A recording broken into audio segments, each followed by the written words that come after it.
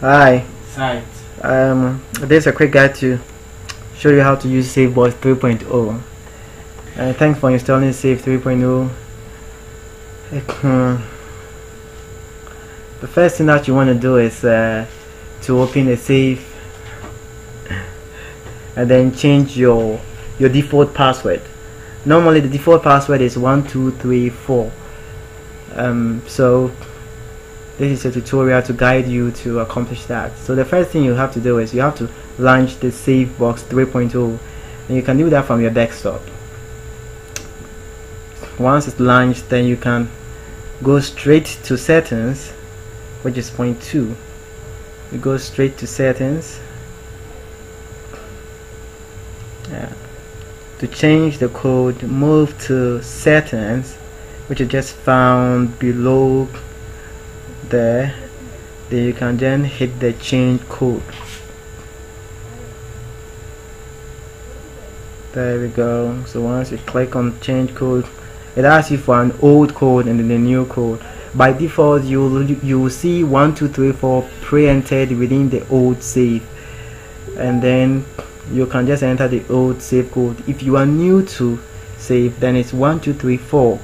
But if you are old, then it could be anything otherwise apart from 1234 or anything that you previously used. So in this case, I might enter 1234 as the old safe code, and then the new code will be anything that I want to use. I prefer to use POCO as the code.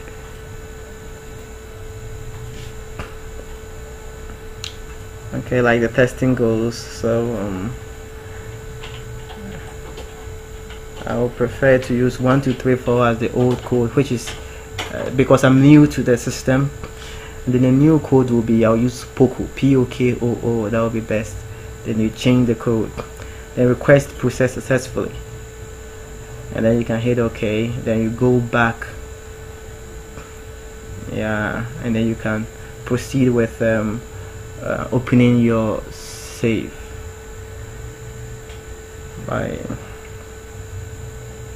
and you can log in your safe or open your safe, and then you can copy content and then manipulate content around as usual.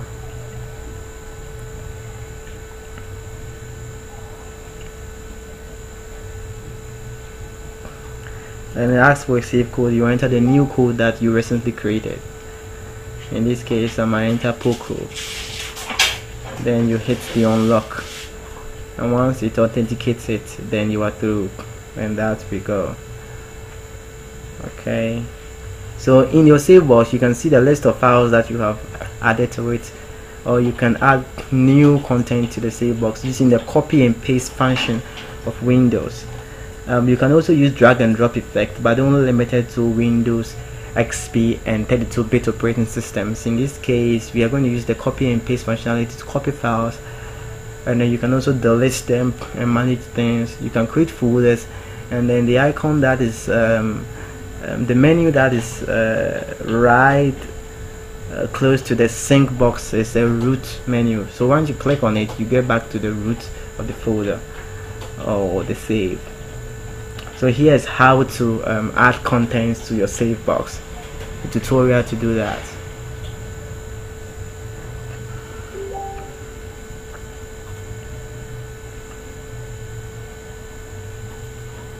The copy and paste method.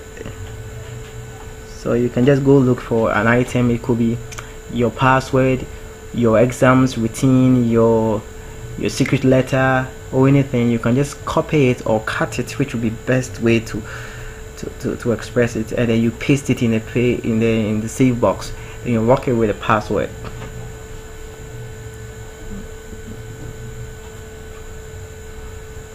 So for the example, I'm going to copy this database,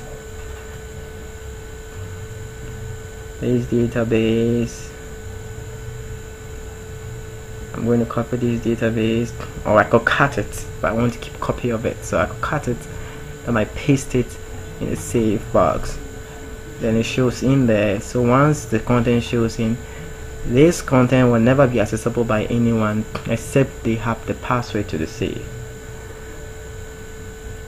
Okay.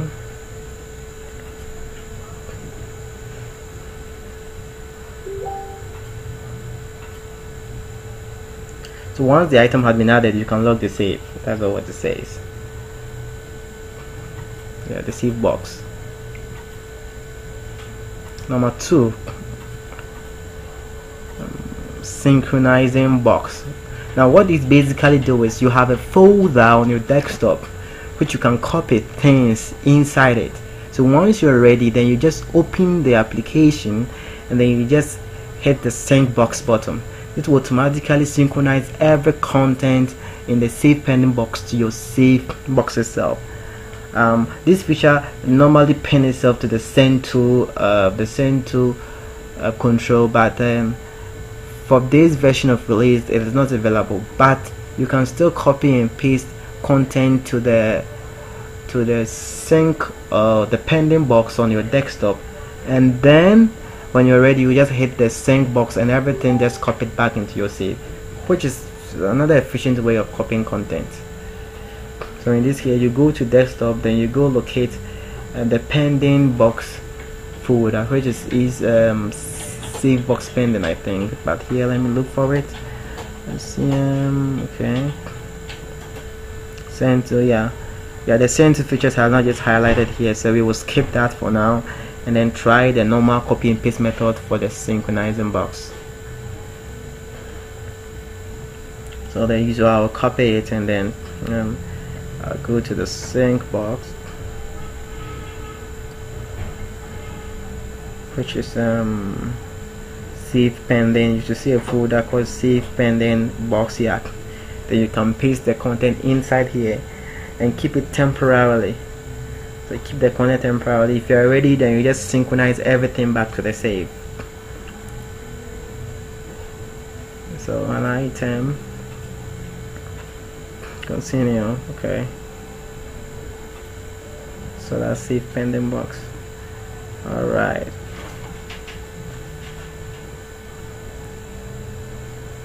Okay, so all you have to do is once you just select the sync box, everything gets copied into this into the safe box itself.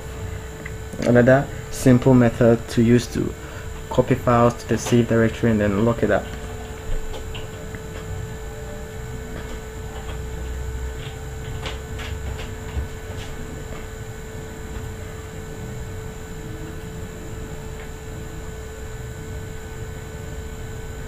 A safe box can always be found on your desktop.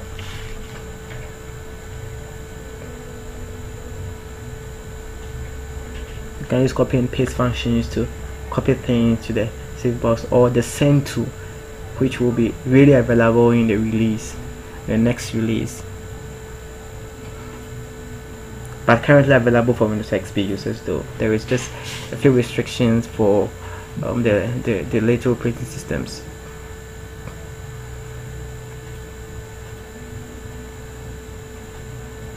On sync. So once you have things in your pending box, you can just click on sync box. You copy all of the items back to the safe box again. So the syncs everything and file copy to save. That's all. So voila, then you see your item added to the safe box, and that's it. Once you click it, which is the sync box, all of the files and folders within the pending directory will then be automatically added to the safe box itself.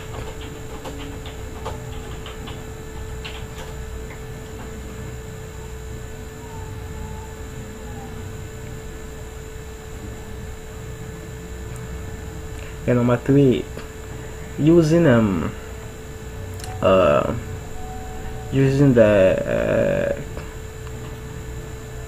the Explorer function of Safe Box to copy content. In this case, Safe merely mounts mounts the whole Safe Box as a drive. This allows you to easily manipulate the content. So it assigns a drive letter to the Safe Box and name it drive S, which can easily be explored, and then content can be added in. Once content is added in without restrictions, then you can lock the drive S, or no, you can lock the safe box, which in turn locks the drive S. So either way, it won't be functional.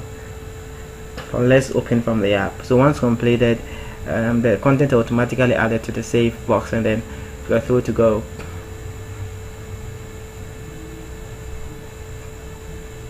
So you can just lock your safe, and then that's all. It's locked. No one can access it again unless they enter a password. So on the next opening, it will ask you for a password, and if you enter a wrong password, you get an alarm that alerts you that the password is wrong. It blows up, and then you can catch the thief or whoever tried to access your content.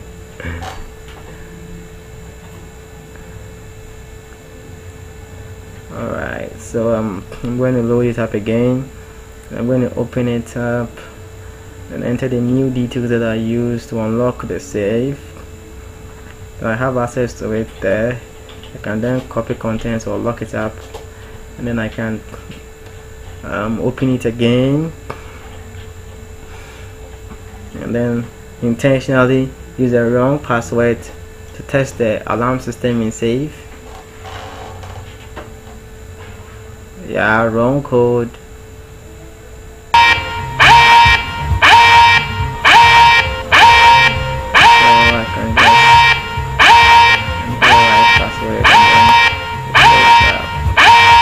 It's simple and efficient software, and I hope you like it. Give feedback and comments and project ideas and wish lists and other things.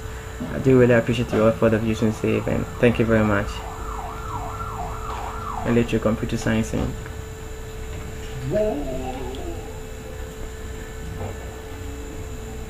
Yo.